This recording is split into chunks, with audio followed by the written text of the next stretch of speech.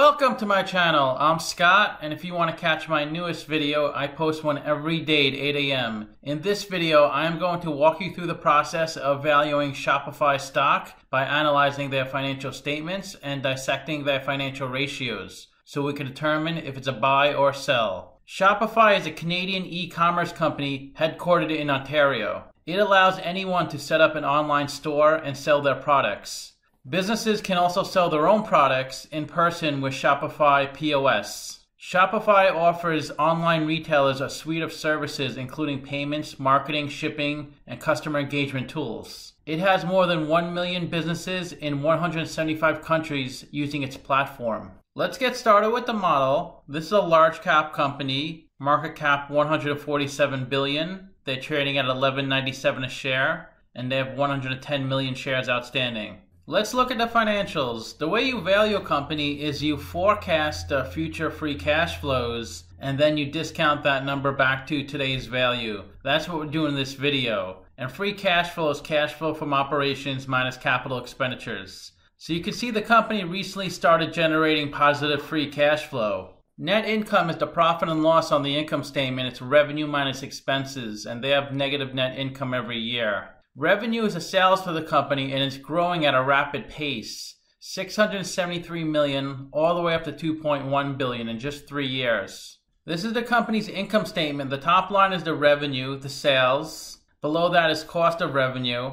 The difference between those two numbers is the gross profit. So you can see their gross profit is over $1 billion in the trailing 12 months. But they're a young growing company, so they're investing a lot back into their business. So their operating expenses are higher than their gross profit. So they have negative operating income each year. They also have interest on their debt and a small amount of other income and expenses. So they do report negative net income every year. But it's likely they're going to turn a profit in the next 2 to 3 years. Here's a breakdown of their revenues. On the top is a breakdown by subscriptions and merchant solutions. So to be on a platform, businesses pay a subscription fee each month, and they earned $642 million in 2019, up from $464 million. They earn more revenue from merchant solutions. This is mainly from credit card fees, but there's also shipping fees and other fees involved, and that was $935 million. That's up from $608 million. This is a Canadian company, but the bulk of their revenue is from the US, $1 billion in the US, up from $755 million.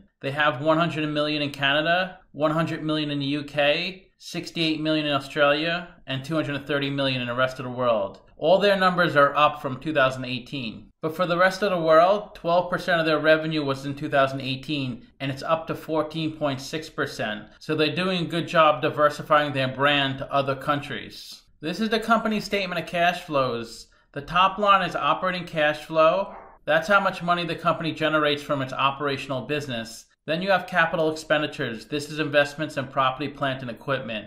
To calculate free cash flow, it's operating cash flow minus CapEx. And they started generating free cash flow in the trailing 12 months and 2019. They did have negative in 2017 and 18. So since the company just started generating positive free cash flow, they needed money from somewhere to run the business. So they've been issuing a lot of capital stock, $500 million in 2017, $1 billion in 2018, $688 million in 2019, and $2.1 billion in trailing 12 months. And the company hardly uses any debt to run its business. Whenever you invest in a company, you should make sure they have positive operating cash flow, or at least the potential to be positive.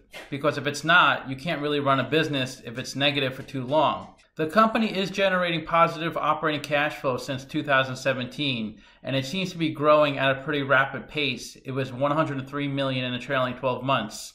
The way you calculate operating cash flow, you start with net income, which was negative $67 million. Then you have to add back the non-cash items from the income statement. They reported a $55 million depreciation expense, which was a non-cash item, so we have to add that back. But they reported a tax credit of $51 million, so we have to reverse that out. So it's negative $51 million deferred taxes. And usually when companies don't generate a lot of money, they subsidize their employees' salaries with stock-based compensation. And this was $204 million, so we have to add that back. Then they also had negative $89 million of working capital. This is changes in accounts payable, accounts receivable, inventory.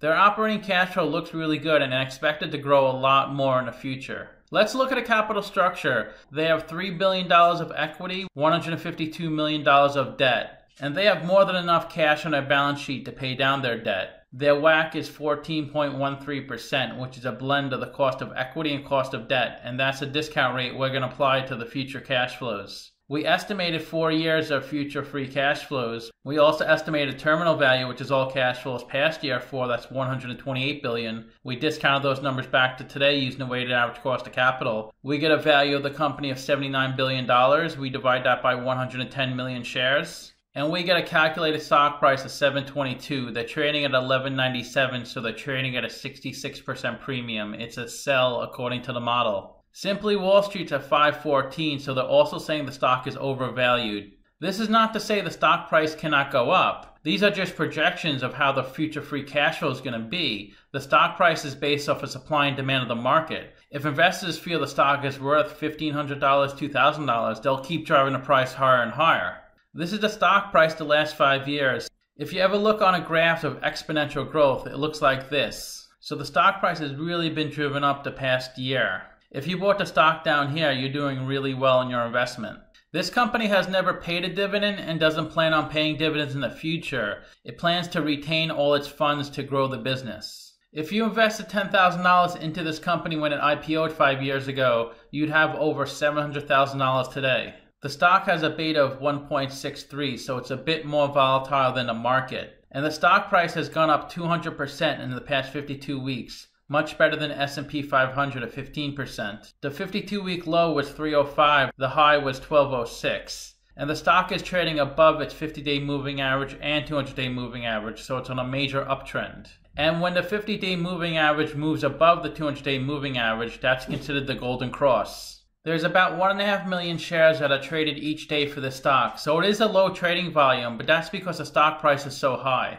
And almost all the shares outstanding are on float. And this stock is bullish by institutions because 67% of the shares outstanding are held by them. And it has a pretty low short percentage, 2.38% of the shares are shorted. The majority of its customers pay $50 a month to be on a platform. And it's used by 175 countries, 52% in the US, 7% in UK, 6% in Canada, 6% in Australia, and 29% in the rest of the world. So this article explains what Shopify is in a simple way. Shopify is an online store that you can add to your website so people can buy things. So say you have a website or blog or anything, and one day you wanted to add something to it so people can start buying things like merch. What you would do is you would add or integrate Shopify into your website. Once you do that, you allow people to go to your online store so they can buy accessories, add things to a cart, and also pay. But no one would know this is Shopify. They would think this is part of your website. If you sold items on Amazon, everybody would know you're on Amazon. But it's not like that with Shopify. No one would know you sell things through Shopify. Let's look at the financial ratios. The average PE in the market's 12.1. The median is 14.7. PE is stock price over earnings per share.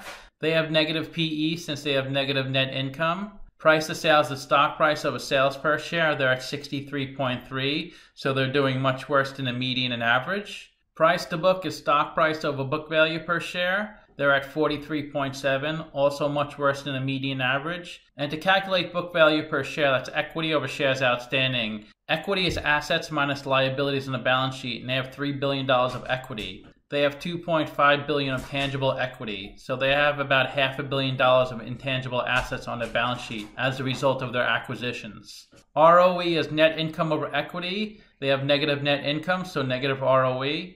Current ratio is current assets over current liabilities. They're at 8.7, so they have a ton of current assets on their balance sheet. And a majority of their current assets are cash of $2.5 billion. They have so much cash on their balance sheet from their stock offerings. And they're really well capitalized. They did have positive free cash flow, but they have $2.4 billion of working capital. The best way to look at ratios to compare them to similar companies, I've done videos of 22 companies in the same industry as Shopify, and Shopify is right here. If they have a number in red, they're worse than the average. If they have a number in green, they're better than the average. So of course they're worse in PE because they haven't earned any money yet. They're much worse in price to sales and price to book.